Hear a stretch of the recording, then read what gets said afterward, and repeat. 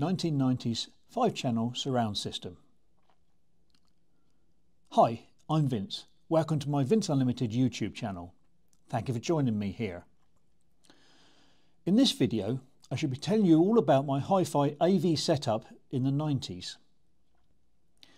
You may have already watched my previous two videos in this tech series. The first one showcasing my Pioneer hi-fi system in the 1980s. Then the video about my first attempt at creating a rudimentary surround sound setup in my Denon-based AV system in the mid-1980s. Links to these videos can be found in the description below, along with your chance to subscribe to this channel and to catch other videos and to encourage me to keep uploading content. In this particular video, I, with the help of photographs I actually took of my setup at the time, shall show you how my system developed in the 1990s when widescreen technology appeared, along with multi-channel AV digital surround sound systems, Laserdisc players, reference-grade speakers and eventually digital set-top boxes. Then, after showing the equipment I had curated, I'll run through all the prices I paid at the time and additionally show the equivalent value at current market rates, just as I did with the previous two videos in this series. So let's first remind you of my hi-fi journey to date. In 1981, my wife Linda and I had purchased a new one-make top-of-the-range stereo system from Pioneer and set it up next to our small colour portable TV in our lounge. It was smart looking, very effective at reproducing the good sound from its cassette deck, tuner and record deck sources through its 130-watt amplifier, which powered some quite remarkable big cabinet floor standing speakers. The system highlights included a direct drive turntable, a cassette deck with Dolby B noise suppression, a 7-band stereographic equaliser and a 300mm diameter bass drivers in the three-way speakers delivering thumping bass down to a rumbling 35 Hz. The main downside was that although it was placed adjacent to our TV, the two systems had no interconnection, so we eventually decided to upgrade to a rudimentary AV system of our own design. Our Denon-based AV system comprised of a contemporary flat-screen style 22-inch CRT TV matched to individually curated components, mainly from Denon.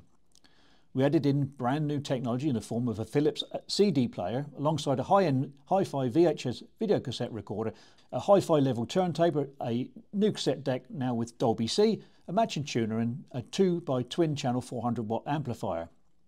We had ditched the graphic equaliser component but kept our beloved Pioneer speakers.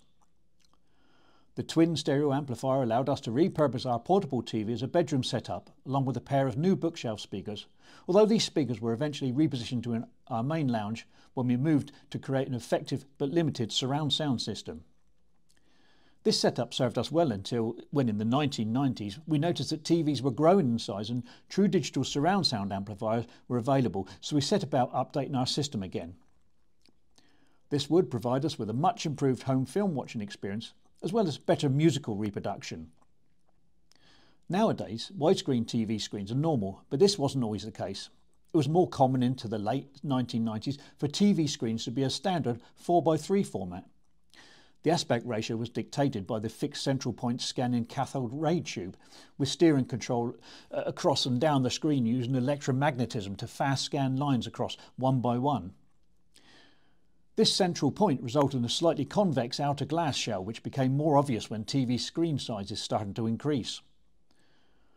There was some development in the beam focusing in the late 1980s to produce flatter screens, dictated by the emergence of computer screens which were normally viewed from a much closer distance. This technology was also used by some newer TV sets, and we ourselves had a monitor-style Panasonic, as described in my previous video. However, by the 1990s, Sony had produced a widescreen CRT variant of 16:9 proportions, and we bought a 28-inch one, a Trinitron KV-W2812U. At first it looked very big in our lounge, but in reality it wasn't actually an enormous screen. A 28-inch 4:3 TV would give screen height of 16.8 inches or 427mm, but our 28-inch TV only had a height of 13.7 inches or 348mm, hardly more than a portable. It was the width and the sheer bulk that was impressive, not the height. It was so heavy it took both of us to lift it into position, and the custom-crafted handmade wooden cabinet that Linda's dad had made. It contained groundbreaking technology. Widescreen home viewing was rare when we had it, so it featured automatic conversion modes to mimic a widescreen effect from the usual square of 4:3 broadcast format. Modes such as full screen fit, stretching the original broadcast signal wider, which looked faintly ridiculous, and a zoom facility to fully fill the screen if films are broadcast in widescreen format with the black bars top and bottom. However, it is at best when fed from a dedicated widescreen source, so we invested in the best one available at the time. Another emerging new technology. We purchased a Pioneer CLD 1950 Laserdisc player to play proper widescreen films in our own home. This impressive technology, with its stunning foot-wide, solid, big CD look-alike discs, provided a far better sound and vision than the standard VHS tapes at the time, with about 50% more video resolution lines and CD equivalent audio reproduction. But they did suffer from an obvious background mechanical slushing sound due to the high spinning speed of the big discs. Our player was chosen because of its ability to play CAV as well as CLV discs. We didn't choose the top of the range model, which provided auto reverse changeover in order to avoid unnecessary further complication. Laserdisc CAV format was designed to provide clear freeze frame functionality, but the specialist discs were even more expensive than the standard CLV ones, which couldn't do freeze frame. These normal discs were already relatively expensive at around £15 to £20 per film, but CAV encoded discs were up to £50 to purchase, and these were 1990 prices. Imagine paying over £120 today to be able to own a single film and having to flip the disc over midway. Note that the cheaper to produce well-known DVD format hadn't yet arrived at this time. Laserdisc reproduction uses an analog video storage system. Then the signal is converted to digital for processing and then outputted back as an analog video, but with the option of digital sound. Hence our first understanding and use of a delicate digital fibre optic cable. To run the Laserdisc output using its optimal digital output, we added another separate component, a digital to analog converted, or DAC. This little cute DAC in a box shown here because neither our receiver nor TV had a digital input source. However, if you think about it, we were talking an analog disc that used an inbuilt analog to digital converter to output a digital signal into an off-board digital to analog converter in order to feed an analog input into an analog amplification device. But it did sound good.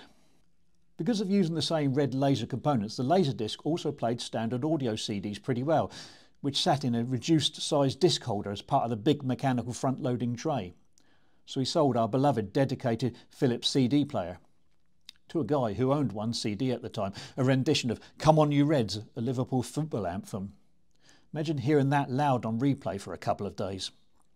The other source of films was our videocassette player, and more pre-recorded films started to be offered in widescreen format. This is the main reason we changed our impressive VHS Hi-Fi JVC top-end machine to an sVHS specification Panasonic NV-HS1000B. Plus, I had just invested in a new Sony CCD V5000E Hi8 camcorder, and the higher definition VCR meant I could now edit in better quality, 400 as opposed to 250 lines, which was touted at the time as broadcast quality. And in fairness, watching on a modern widescreen TV today, albeit in washed out colour, blurry edging and suspect random digital artefacts. Externally it seemed less impressive than the JVC with its plain front case looks, but when the whole front panel dropped, it revealed its features such as a jog wheel for precise video editing and a dedicated 16:9 widescreen output slider. Although we were upgrading our system, we did reuse some of our existing components. There was no need to change our Denon TU747L tuner. After all, specifications for radio receivers were already well established. It did the medium wave, long wave and FM bits as well as any other similarly priced one would, and a DAB was yet to arrive and give us a reason to upgrade. In any case, it was still in an as-new condition. Plus, as mentioned in my earlier video, we did not use it much because all the other shiny new components we had been gathering together, and this tradition continued. Similarly, we didn't update our cassette deck, our Denon DRM33. It was in as good as condition as our tuner was, despite being a well-used component, and was still able to produce a clear, relatively hiss-free sound, particularly when using chrome or metal tapes. Ask your father, or grandfather, or Mr. Google. We never had the facility to measure technical precision on the deck transport, but suspect it hardly wowed and barely fluttered. And our J.A. Michel Focus One record deck was kept with its light, springy feet supporting the solid, shiny black base slab. Along with its mission arm and Autofon MC10 moving core cartridge, it still performed as beautifully as it looked, provided the vinyl disc laid on it were of reasonable quality. The second reason we upgraded our system was the emergence of multi-channel signal processing on mid-range amplifiers, and we wanted a true AC3 surround unit. We liked the surround sound effect we had already created ourselves with the twin pair of speakers using our big Pioneers as a front stereo and the small emissions as rears, but it was not true surround sound. We had already experienced the beginnings of digital sound processing with the Dolby A and B tape hiss suppression, firstly on our Pioneer and then Dolby C on our Denon cassette deck, but true multi-channel surround sound systems with all-round Dolby encoded sound processing were not available until the early 1990s. We auditioned the latest equipment at our local hi-fi dealers once more and settled again for a Denon receiver. We still like the sound produced. Note, it was called a receiver rather than an amplifier. This is because the Denon AVC 2800 we chose switched and processed both the connected aural and visual components. It was indeed a huge complex lump of machine, but didn't have a tuner built in, despite its vacuum fluorescent display. This mainly advertised the source of component chosen. And it was well stocked with rear connections in order to facilitate connecting them all, including RCA connectors, S-video connectors, speaker banana plugs, speaker wire clips and a coax plus a power input lead. All controlled by the many front-mounted buttons and a beautifully weighted oil-slick volume controller in conjunction with the multitude of other buttons, dials and connectors hidden under the lower flap, or from one or more of the 38 colourful buttons on the remote control, if you exclude the other 21 buttons located behind the remote's flip panel door. It's as well I am an operating manual reader, given all that functionality. The Denon included digital settings for its acoustic sound processing, which was another interesting feature for us to learn about. The preset modes included quite effective renditions of sound spaces, including making it sound like you were sat inside a big stadium, with the sounds hollowing around with spacious echoes, or bellowing around a rock arena or a jazz club, which may or may not have been accurate. I've no clue, having never ventured into such a den of iniquity. Along with the standard Dolby Pro Logic control setting.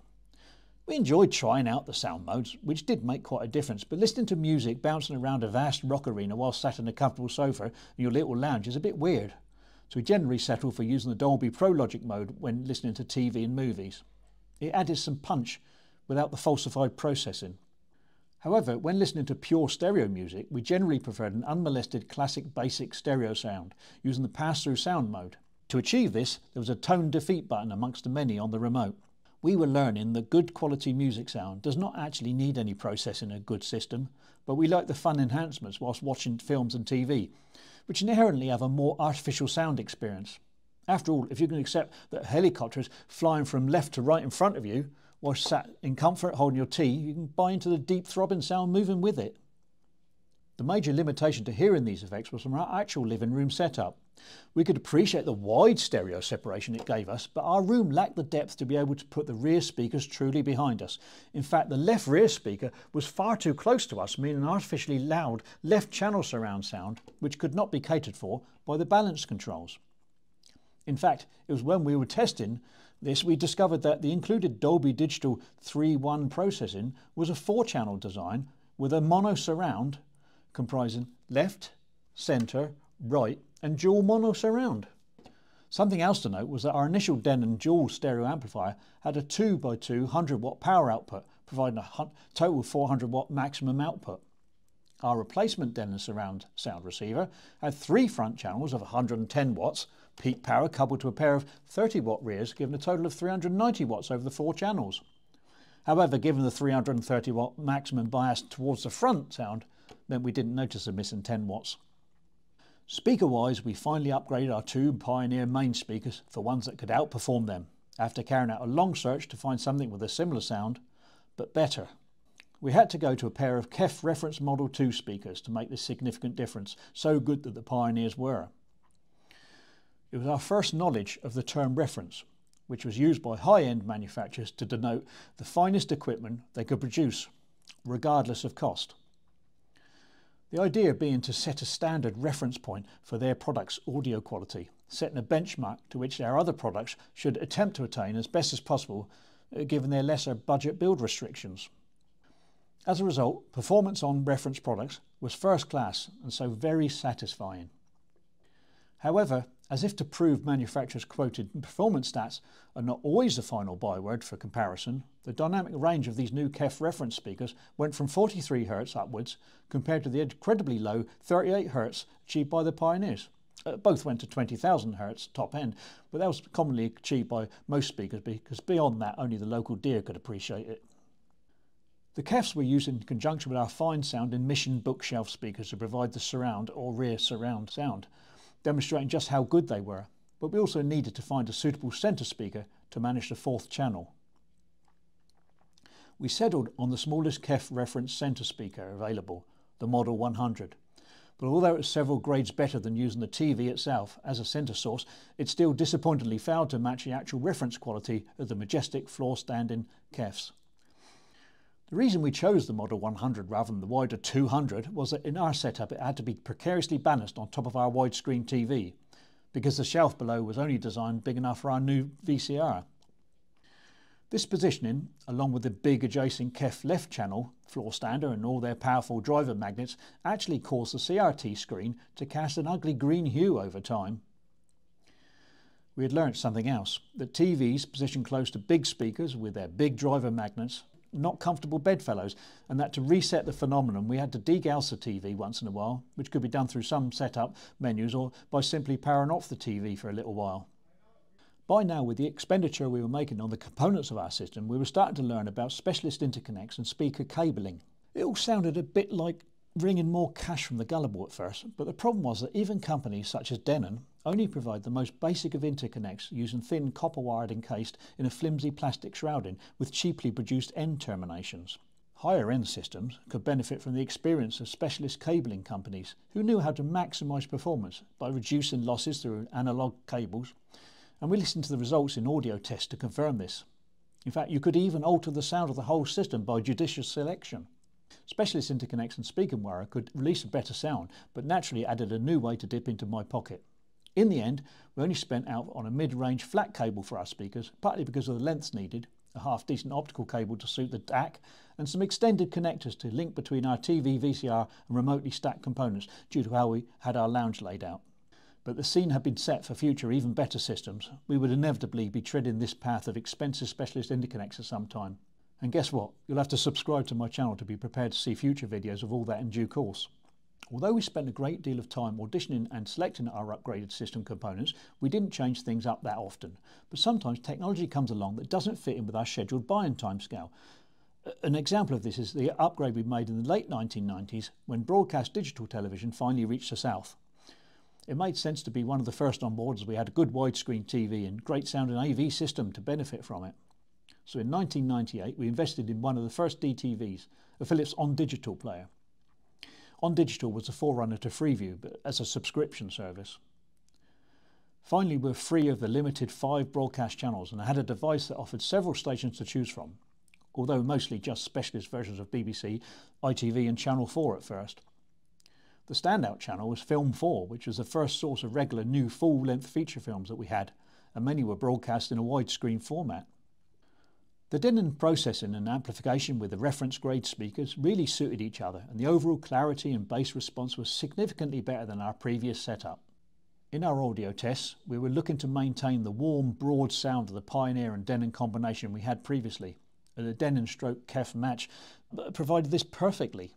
However, it wasn't a full 5.1 system, as we would know today, as we didn't incorporate any form of subwoofer, relying instead of the solid deep performance of the KEF main speakers. Crucially, we still had our favoured sound, but now with added depth. However, the real change we noticed was the wide 16:9 format that is commonplace today. The new sources such as the Laserdisc, sVHS video cassette player and eventually the DTV really helped lift overall production values, particularly making film viewing more immersive and thus engaging. So let's run through what we actually ended up with and chart out the price we paid at the time along with a comparison in today's market. Or more precisely, the approximate value in 2022, because exact inflated prices to this current year are yet to settle. These figures are the best I could access given memory, actual records and research carried out. Note that everything we bought was brand new, so this helped with my assessments. Firstly, the widescreen TV. This is a Sony Trinitron 28-inch widescreen CRT model costing us around £500 in the early 90s, equivalent to around £1,240 in 2022. The The digital television receiver was a Philips on-digital unit. Note the price is dated around 1998, which is when these were first available to us. The surround receiver was a Denon AVC 2800 and cost us about £800, including the remote, valued equivalent at around 1980 in 2022. The tuner was the one we purchased in the mid-1980s from Denon, a TU-747L. We also kept our Denon DR-M33 cassette deck, first obtained in the 1980s. We added a Pioneer CLD 1950 Laserdisc player, which cost us around £600 in the 1990s, around £14.90 today. The value was similar to our price we paid for our record deck 6 years earlier, the J.A. Michel Focus 1. Although with that we had to add a tone arm and cartridge, another £300 worth. All this makes a subtotal value of £2,900, or a modern equivalent of over £8,000. We haven't yet included the speakers. So let's move on to our second page. Firstly, we carried forward the first page subtotals. Now add in the video cassette player and sVHS Panasonic NVHS 1000B at a cost of another £500 or £12.40 nowadays. Again, a high-end model with a high-end price for the now established VHS range recording format. Our system included a small digital to analog converter for the Laserdisc player to output via its optical audio port. Onto the speakers, and our front stereo speakers with a KEF reference Model 2, which cost us around £1,200, equivalent to at least £3,000 today, so by far the most expensive component in our system. The allegedly matching KEF reference Model 100 centre speaker was equivalent in price at £700, £1,740 today, but nowhere near equivalent in performance. However, all reference models well outperformed our repurposed Mission bookshelf speakers, which in fairness only cost us £100 in the 1980s. For personal listening, we used a pair of Pioneer headphones that we bought in the mid-80s for about £30. As discussed, we supplemented our speaker setup with the matching long speaker cables, which are a flat style from Waterphone, costing about £200 or £500 in today's prices. Then added some other replacement interconnects such as the optical cable and long leads, which I've included a probable £50 more. All this adds up to a system that cost us around £5,760 to build, or the equivalent of £15,480 in 2022. And if you think that's expensive, you're right, actually equating to around 60% of our joint annual income at the time. In fairness, we were reusing some older components which we had purchased earlier. However, you might well correctly conclude that this hobby was becoming a bit of an obsession for us. It would be into the 2000s before we made another major upgrade, but at least we had a really wonderful 4-channel surround sound AV system to enjoy until then. But we weren't finished. We continued to adapt our system beyond the 90s as technology moved on and our resources allowed. And I plan to film new videos about this for the series in due course. Might I suggest you subscribe to my channel to make sure you don't miss this. Please add a like to let me know that I'm doing this right. I look forward to any comments you have on our choice of components and your own experience of similar systems. Meanwhile, thanks for watching through to the end of this video. It means a lot to me. I look forward to seeing you all again. Bye for now.